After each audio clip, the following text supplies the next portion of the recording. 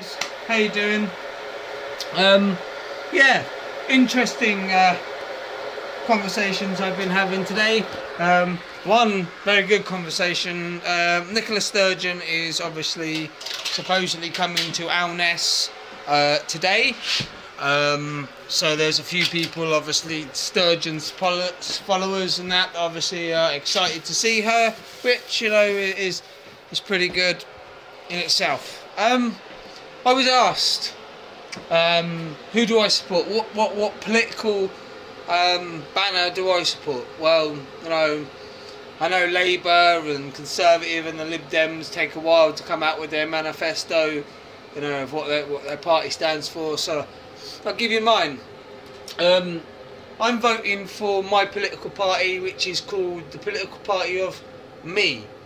That's M-Y, me, because I'm the only one that's, you know, the master of my destiny.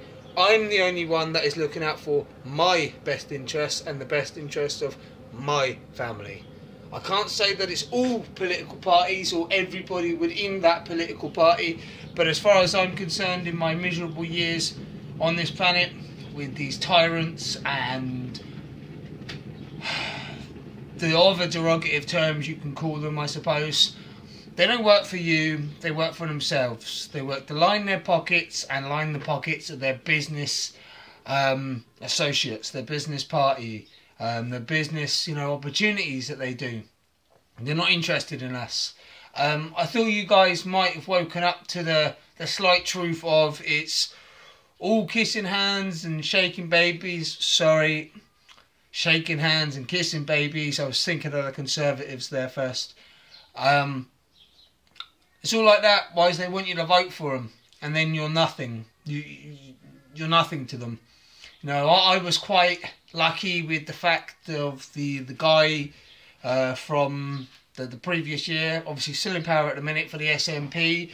I've sent him several, you know, letters, petitions, my concerns. You know, I've done what you're meant to do in a democracy. You have a problem or see a problem, you alert it to your MP. And don't get me wrong, it could be that he's just printed out lovely letters for me, but I have to have some kind of faith that as a human being, the matters that I've brought up, you know, mean something to him as well. So yeah, to everybody that is looking forward to seeing Nicola Sturgeon today, I hope she's everything that you expect, but don't expect too much. Do remember, she is only a politician. She has, you know, her own agenda, you know, so as usual, guys, there's not much more I can say on the matter. Peace and love.